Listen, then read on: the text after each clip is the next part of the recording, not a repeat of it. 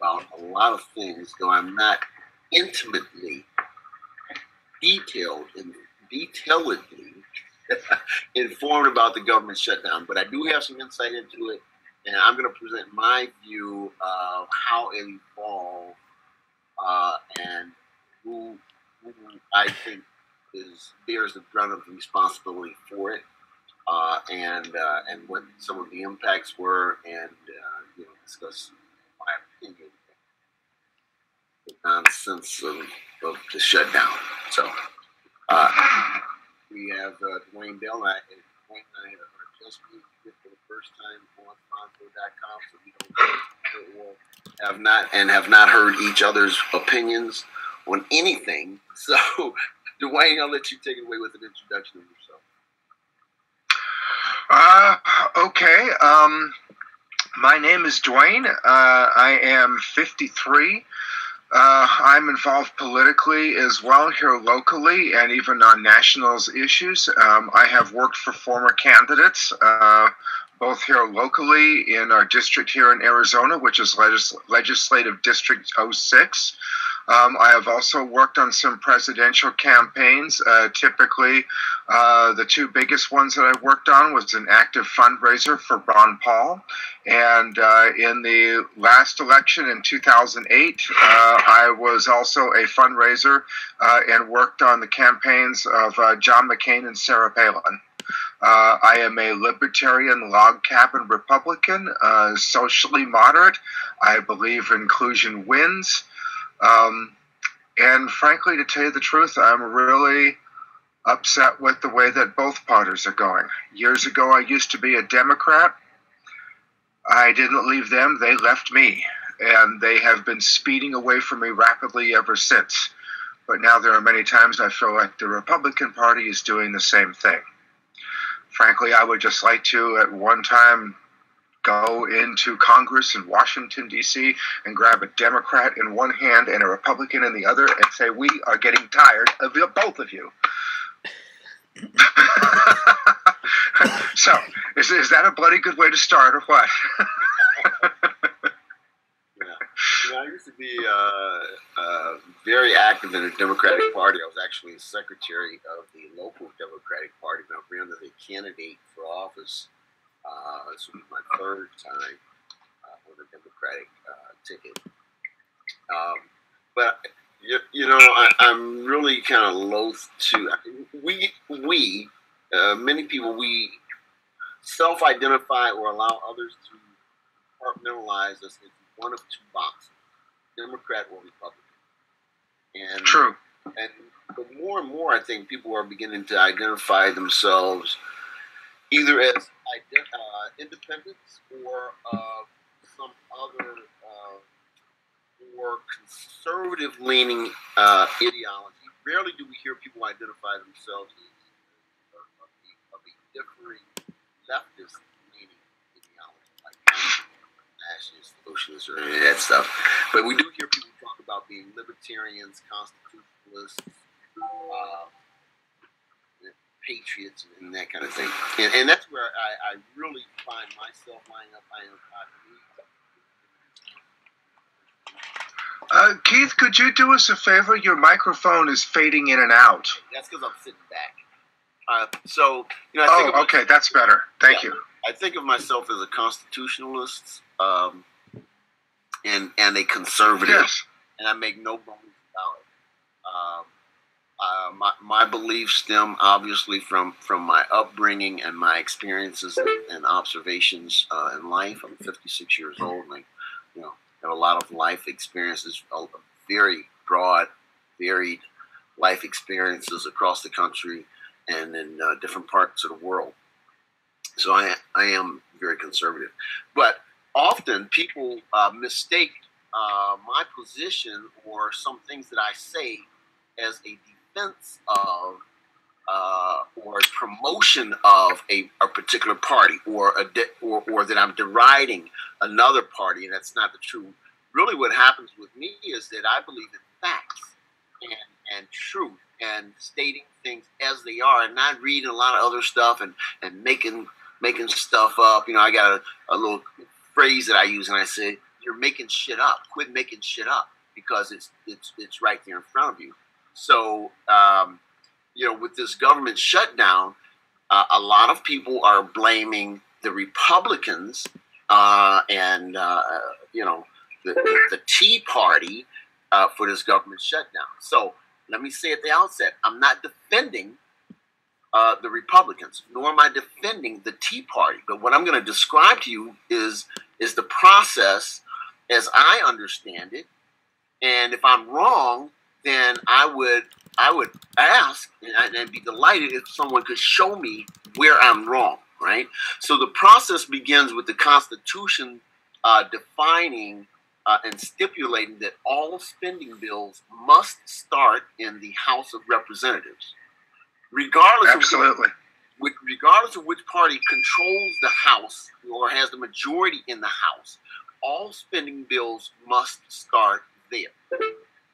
So the House of Representatives initiated and passed a spending bill that funded all operations of the entire United States government with the exception of one program. They did not fund in that bill the Affordable Care Act, right? And Correct. And they sent that bill to the U.S. Senate, which is the other house of our Congress, of our legislative branch. We have a bicameral legislative branch, right? Two houses. The Senate didn't even call it for a vote. They just rejected it. We don't like it. We're not even going to talk about it because you didn't fund. Your bill doesn't include funding for that one program, right? So the Senate sent it back and says, try again. Give us what we want. Well, the House says, we're getting too close to having to shut down the government here. We won't have money for it if we don't pass one of these bills. Tell you what, let's pass a bill that specifically funds pay for the military and their spouses and families, veterans benefits, and some other very specific spending monies, right? Or monies to be spent for some very specific programs. And again, the Senate said, no, we're not even going to talk about it unless you include funding for, the Senate speaking to the House of Representatives, you guys have got to include funding for this one program. And if you don't, then we're not even going to discuss anything, right? Anything else. Even the President of the United States went on national TV and said he would not negotiate. He wouldn't even negotiate. And there was a picture that went up. I guess at some point, several members of the House of Representatives went to a negotiating table, and they were all sitting there on one side of the table, and there was absolutely no one from the U.S. Senate or the administrative branch at that table to negotiate. Right. So then, if the Senate refuses to negotiate, refuses to even acknowledge and engage in debate or bring forward a vote, a bill that has been presented to them, that has been passed by the other house, how then can anyone say that it was the House who caused the shutdown or the Republicans? Because what they're saying essentially is Republicans control the House of Representatives and the Democrats control the Senate. So how can you say that the Republicans shut down the government, right, when it was the Senate who refused to? The Republicans passed a bill, more than one, and sent it over for the Senate, who wouldn't even think about it. We didn't discuss it, and openly stated they would not negotiate on it. So in my mind, that it is the Senate and or the President, the legislature, ultimately the Senate, so by the Democrats, who caused the shutdown. And this, again, I want to point out, I'm not taking the position of me being an advocate for either party or me being in opposition to either party. I'm simply stating what happened and asking the question then, how do you go from, we didn't do this and they did that and it's their fault? So let me draw you an analogy. Suppose I said to you, Dwayne, or Max, or whoever's listening out there, Ken, suppose I said to you, I will, for the next year, I will pay all of your bills except for your cable bill. Not going to pay that one. You got to pay that yourself, or go without cable. Right? It's up to you. Whatever. And you say to me, yeah, well, if you're not going to pay all of my bills, including cable, then I'm not going to let you pay any of them, and I'll just not pay my bills. And then when I go into default and bankruptcy, it's your fault. That doesn't even begin to make sense. I'm telling you I'll pay everything but one. You're telling me you'd rather go bankrupt than accept, that. That's kind of where I'm at with the thing. I'll just kind of stop there and let you talk a little bit, Dwayne. Okay. I don't even know exactly how we even bridge this gap with the current government and both houses of Congress right now that we have. To be perfectly honest, Keith, I think what I see here is that we have, on the Democratic side, some of the most self-serving politicians that we have ever had in the history of the country, and I would start directly with Barack Obama on this one. And on the Republican side, we have some of the most stubborn Republicans that we have ever seen, who seem to lack a lot of common sense. To be perfectly honest, I'm at a I'm at a loss. I really don't even know how to begin to bring these two together, because they're both yelling and no one's listening. And I, like many Americans, find myself just praying for 2016 to come early enough that beginning in 2014, we could just boot them all out and just start over. I want to hit the reset button. I don't want to hit it. I want to kick it. And I don't. Harry Reid is being incredibly stubborn. To tell you the truth, I think the only two people that I've really liked that we currently have right now in Congress, period, is that are making any sense, that are not there to be self-serving, is Senator Ted Cruz and Senator Rand Paul. And I think Senator Rand Paul is in the lead. I think that he really seriously is concerned about the health and stability and safety and sovereign status of this nation. The others just seem to be totally out for themselves. And I think that this all started and headed this way because we currently have a president right now in the White House who has taken no responsibility for anything. He's always there to make sure that he can say, oh, I'm so glad I had something to do with that when things work out right. Yet when anything ever goes wrong, it's been George Bush's fault all along. And I'm surprised at how many Democrats have jumped on with this. I'm surprised at how many Republicans have kept their mouths shut. I'm stunned at how many people out that I see out in the field in my own neighborhood that are calling and talking to Congress and sending letters and sending emails that feel like they're being ignored. They're banging on the door and there's nobody home.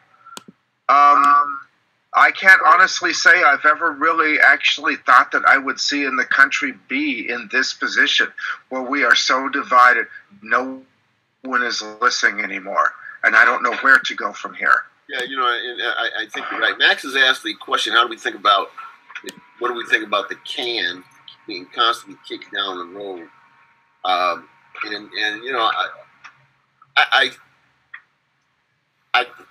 I think we all agree that it's wrong, but I think there's a reason why it's evolved that way, and it kind of goes back to something that Dwayne alluded to, this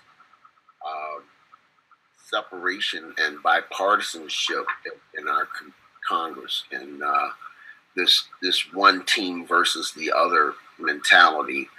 But the root of that even goes back further. It's societal. And it's educational. So we are now seeing the the result of education policy that began to come into fruition in the 80s and 90s, where our elected leadership now, they don't know or even understand what our form of government is, and they vote. They base their decision on emotion. They don't read. They don't comprehend. And, as educated as many of them are, they just don't get it. That, as an example, we have a separation of powers and a system of checks and balances. Congress is doing, the Congress is doing. Well, this is why I think that we wind up with the can. Oh, I'm sorry. Yeah, I'm doing exactly what do. There's not supposed to be this go along, get along, do whatever the president wants. Exactly. The president, if that were the case, why would he even need a Congress? The president just say what he wants, and that's it. And that's how it's done in a number of countries. And those countries are called dictatorships. They operate under a dictatorial form of government. We are a republic, not a democracy, folks. We are not a democracy. We are a constitutional republic, meaning that... Amen. Thank you. Constitution is the highest law of the land, and all laws, policies, regulations have to fall within the confines of that Constitution. Max, you've heard me say this before. The Constitution of the United States is a contract amongst the several states, right? Initially, it started as a contract among 13 states, and then as other states joined the Union, they agreed to adhere to and abide by the terms of that contract. One of the terms of that contract is that the House of Representatives will initiate all spending bills. But there are several other elements of that contract, and specifically, the Constitution contract is a limitation on federal powers, and it says that if a power is not specifically granted to the federal government, then it is reserved to the states or the people, right? So, as an example of that, of a power that is not specifically granted to the United States, I don't want to go off on a tangent, because again, this is only an example. The Constitution does not specifically grant the power of establishing a Department of Education to the federal government. It doesn't. So that is reserved to the states, right? Education. What specifically is granted to the federal government is the power to create a post office, ensure interstate commerce, that would be commerce between the various states, right? Make sure that goes forward, and to provide for the national defense, an army and a navy, right? Other than that, federal government should really be kind of a trivia question. Where's the federal government? What do they do? I think you're over in Iowa. I would love to see more power returned to the states and to the local communities, and I have said myself, Keith, several times, I would love to see the federal government be relegated to a 5,000 or 6,000 square foot office right next to Radio Shack in a second-rate shopping mall. Again, and it's right there in the Constitution. So this is what I mean when I say that over time, we've allowed our federal government to evolve and grow to this giant leviathan, and the people that we send to represent us in government, they don't even understand that they've either created or helped create or are part of something that should not be. And so, but so are the voters. Right. The voters are responsible for this as well, because everybody wants their check. Everybody wants their benefit. Everybody wants this and everybody wants that. And they keep throwing these people into Congress that are coming back and telling them, oh, don't worry, you actually send me to Capitol Hill, I'll make sure that you get what's yours. Yeah. Well, that is the ignorant, apathetic voter is the tool that these folks use to work the system, to maintain control and establish themselves as this elitist cadre that essentially dictates what the rest of the country does. And this is why We've never solved a budget problem yet, and frankly, I think that this is why government just keeps kicking the can down the road. Exactly right, and we never will solve the budget problem. We will never have a balanced budget. We will never even. I would be surprised if we ever even get a budget. We're going to continue with these continuing resolutions. That is ridiculous. You know, there's not been one single budget passed under Barack Obama. Not one. No, there hasn't. And for all Barack Obama's talk about how all the debt that George Bush left us was unpatriotic, I find it curious that if George Bush was spending at 65 miles an hour, then why are we so comfortable now spending at 170? Yeah. I don't understand this at all. George Bush's debt was unpatriotic, but it's okay as long as I'm the Democrat in power, adding another 2/3 more to it. Right, and so there's the hypocrisy, and I don't want this to devolve into an attack on the Democratic Party or anything like that. I mean, we were talking, specific. Correct. Topic here, but you're right. The divisiveness across our nation is taking many forms. Politically, it's the Democrats versus the Republicans, and then within the Republican Party, there's the mainstream or old school GOP Republicans versus the new Tea Party Republicans. In the Democratic Party, there's also a split. We don't hear about it as much. It's not as vocal, but I mean, there are the progressive Democrats and the more traditional, more conservative Democrats, so to speak. I'm running as a Democrat here in the 60th district, and my message to voters is pretty conservative. And when I speak about the issues as they affect our taxpayers and the resources that are being abused and the misprioritization of our spending, and I'll tell you, everyone that I speak to agrees with my message. We need to change the way we're spending our monies. We need to look for alternative revenue resources, and we need to look at options and opportunities to reduce our spending. So when I talk about those things with the voters, regardless of party ideology, they embrace them because it's common sense.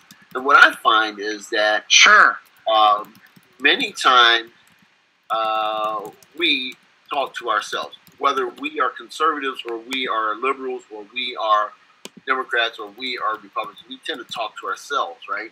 So Republicans, as a rule, never hear the progressive liberal agenda and what they're saying, because it really doesn't make any sense to me most times. And it doesn't make any sense to me either, but there's a lot of, I think that one of the reasons that there is so much divisiveness today, and it is so cold between the divide today, is because we have the liberal progressive agenda, who largely has a media on their side that is basically feeding the constituency whatever it is they want to hear, whether it happens to be factual or not. And we have a dumbed-down electorate who has been the victim of public schooling for the last 25 to 30 years that doesn't know anything. And if you want to keep people under control, the very first thing that you need to do to them is keep them ignorant. Ignorant, yeah. So, hey, Max asked the question, what about the Foxes of the world? Aren't they the conservative media? Last time I checked, they're pretty enormous as well. I think it works both ways. No, Dwayne? So what do you think about that, Dwayne? What about Fox? About Fox being the conservative media? They are to a point. And I've always kind of called myself that I'm a registered conservative first before I'm a registered Republican. I also disagree with a lot on my conservative party, and I think that conservatism is splitting off into many different fractions as well that I don't understand. I'm socially moderate, for instance. I buck my own party in total support of gay rights and marriage equality. A lot of my conservative friends do not. At the same time, I think that there is a lot of good conservative ideals that I still like, that I still follow. I want to see free markets. I want to see budding entrepreneurship. I want to see a flourishing private sector. I think the best way to do that is to get the government off the backs of the people, because right now it is so bloated that it is the biggest business in the country and it's running at a deficit. But the Republican Party is not going to be making any headway with trying to get people involved into what true conservatism is, which to me is the most important thing we have, is fiscal issues, not social issues.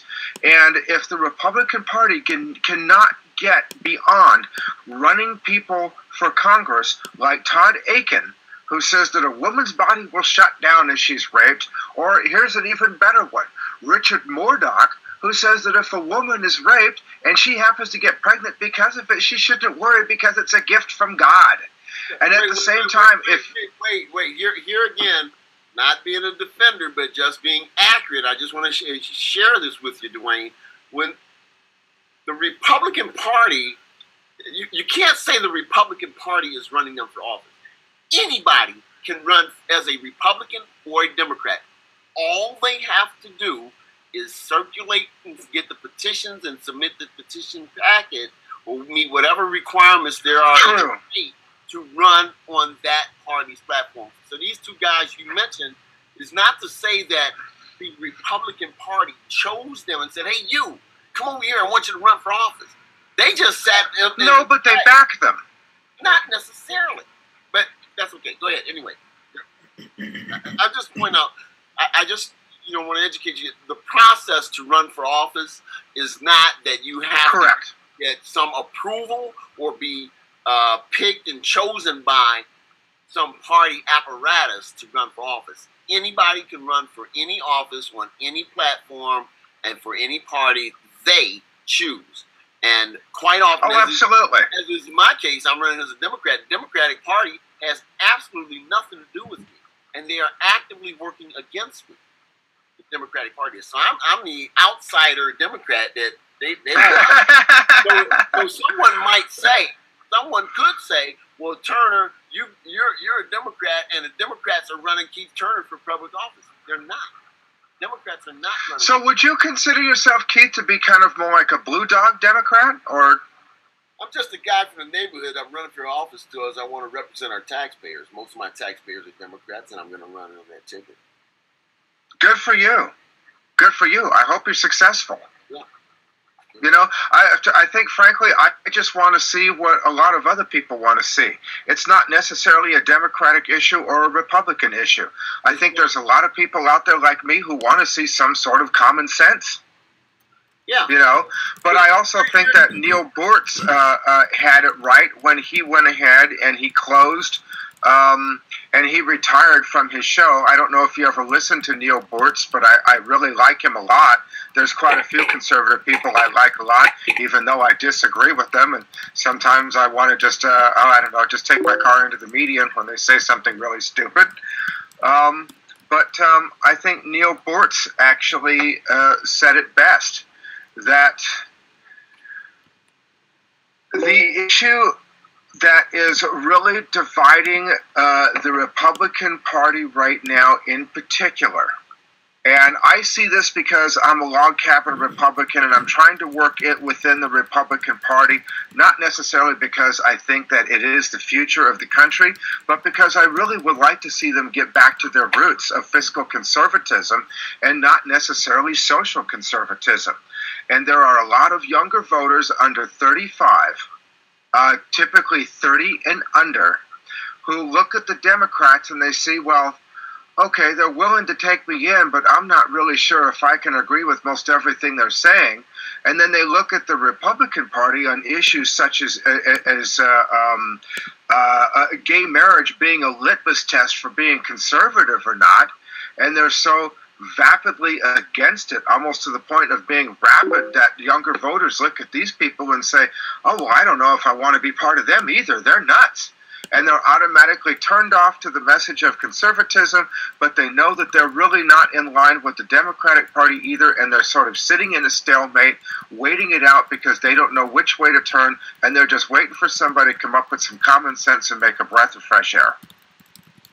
And I think that if anything, what is probably has been the most positive influence that I have seen in any particular party, to tell you the truth, Keith, has been college Republicans. But then again, I live in Arizona, and this is a conservative red state. Arizona. Huh? We love Arizona. I don't know if you would like Arizona during August when it's 108 and it's raining. Yeah, that's what I'm loving it, baby. Loving it. 108 and it's raining. Arizona and Texas are really two of my favorite states. Not only because of the generally conservative mindset of your elected folk, but there's beautiful states there. There's really nice people. That's the case wherever we go. I mean, all the states are beautiful. I don't know. I love the Arizona desert and the heat. Man, I love that heat and just wow. You know what's amazing? You can find almost any climate here in Arizona from A to Z. Really? You know, if you want to be down here in the desert heat, there's plenty of it. If you want to go up into the mountains and grab a boat and go fishing up amongst the trees where it's like about 85, there are plenty of places to do that. Some of the best skiing in the country is about 4 hours north of us here in Snowbowl in the San Francisco Mountains north of Flagstaff. Wow, I didn't know that. You know, you can drive almost any climate in this state in one day. You know, it's amazing. Several years ago, I visited Arizona. Once I rode a motorcycle from Las Vegas to Indianapolis, so I passed through Arizona. I thought that was just exceptional. And what I didn't realize until that time is that the desert is just full of color. You know, I went up some mountain path, just kind of spur of the moment. I wonder where that road goes. I went up this dirt road, ended up on a desert bluff overlooking a valley. 2 o'clock in the afternoon, and for the first time in my life, I experienced absolute silence. In the middle of the day, I couldn't hear anything. There was no sound, none at all. And I'm looking out over there. Do you like to read? I do, yeah. I would recommend a book that, before we get too far off topic here, but one of my favorite politicians that we had in this country was Barry Goldwater. I really respected the man. He was rough, he was tough, he was the cowboy type. He was also one of those people that dealt directly with the public straight. He gave them bad news, he gave them good news. You never had to ask him where he was coming from. But he also wrote several books about Arizona and what it really meant to him being here when Arizona first became a state. And he took a lot of his memories and trips that he made throughout Arizona on horseback, and he compiled it into a book that was printed in 1968 that had nothing to do with politics, and it was called Exploring the Southwest and Its Deserts. And it was all about the places that you can get to on horseback if you bring a pack mule, bring plenty of food, bring a couple of guns and some pistols and some ammo just in case you run into something that thinks that you would look good if you were dipped in ketchup. And take off on horseback and go to places that you can't get to by car or by motor vehicle, and you can be out there sometimes by yourself in solitude for a week. Yeah. See some incredibly beautiful places and canyons where there's this milk blue liquid pools that are so full of mineral spirits it feels good to take a bath in it. It's fascinating, Keith. If you like that kind of, now a lot of that may be gone or may even be accessible now by roadway because a lot has changed down here since 1968. But it's one of the first books that he wrote that had some color photographs in it, and he was actually a very good writer. I think you would enjoy it. Yeah, I'll make a point to look that up. So anyway, let's kind of get back on topic. Max is putting some stuff. Okay. Let's jump back. I want to jump back. Back on topic. Dwayne Book Club feature is coming in 6 months from now. Okay, Pretano Mio. I'm going to go back. All right, so I'm going to comment here. What about the Foxes of the world? Okay, so I'm going to say this, Max, that I don't think Fox promotes an agenda.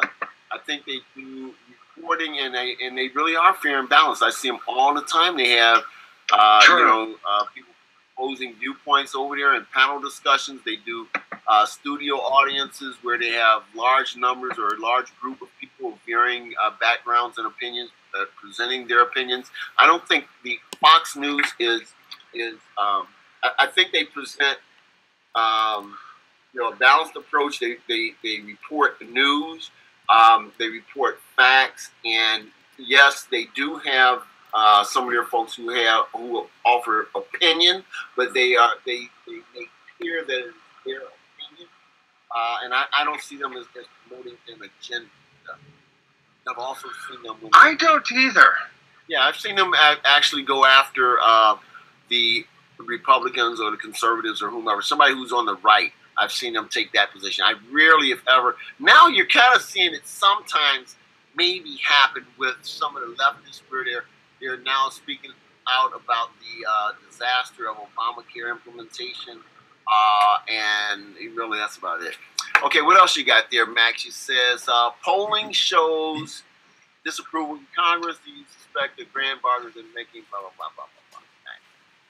So the whole thing with the polling is that polls can be made to say whatever you want to say, but when Congress's approval rating gets down to 0, it's not going to make any difference anyway, because the elections are a popularity contest. You have so many people who are locked into voting one party or another. As Dwayne said, we said at the beginning of this conversation, Dwayne talked about Democrats versus Republicans, right?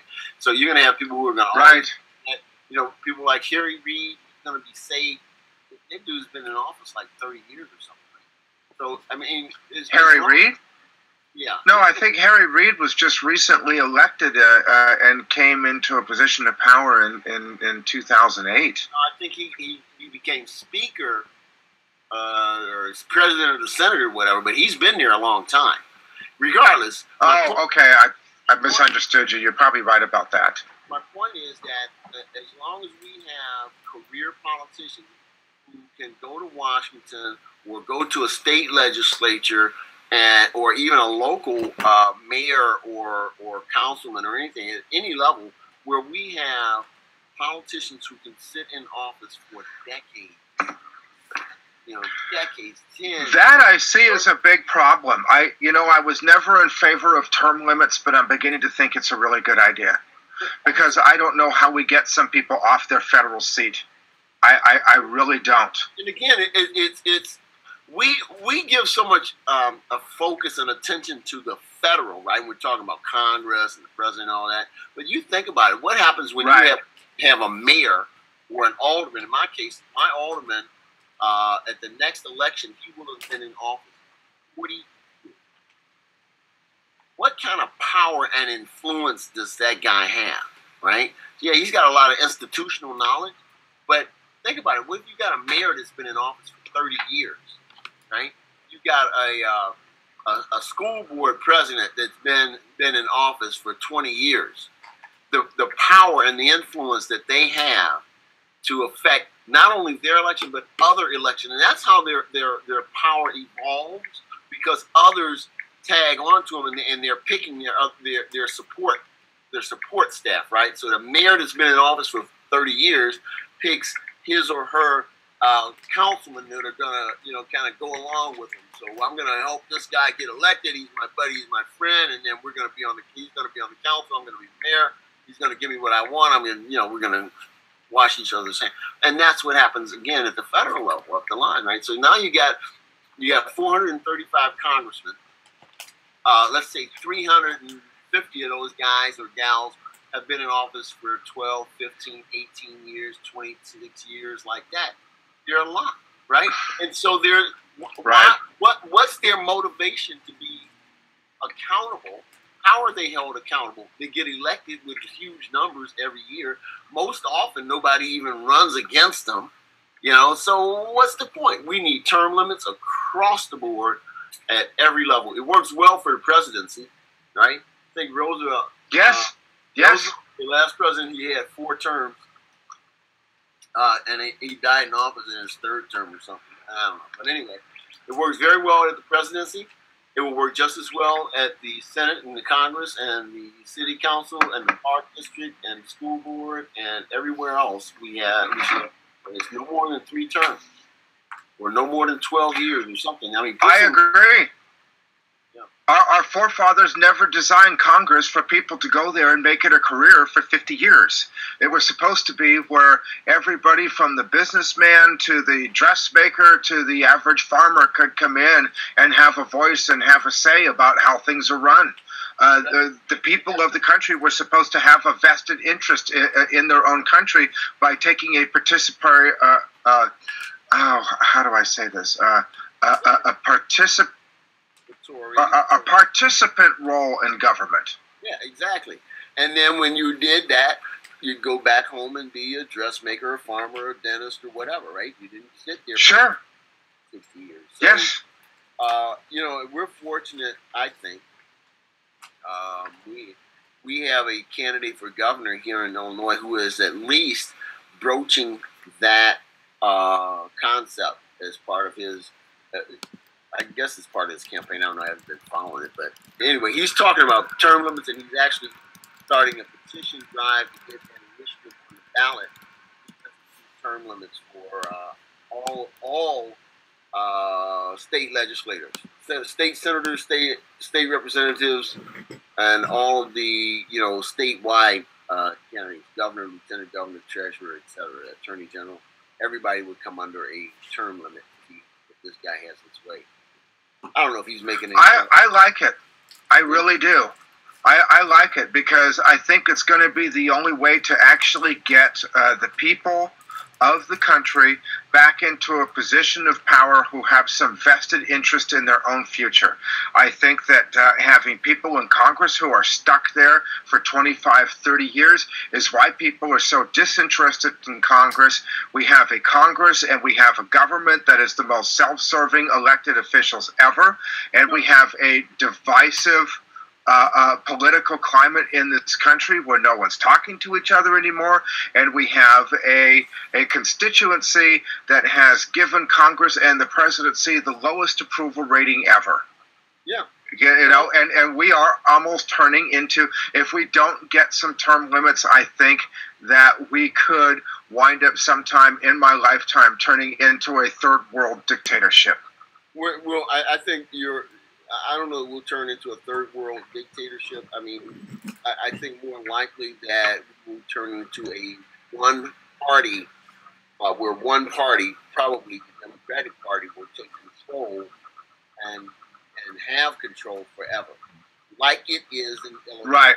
In Illinois, nobody can say that the Republicans are screwing things up in the state of Illinois, because the Democratic Party controls the state legislature, and every constitutionally elected statewide office in the state. There is no Republican anywhere. Well, wait a minute. I think Judy Bartopinka. I think she's a Republican. But essentially, the Democrats have entire legislative control of the state of Illinois.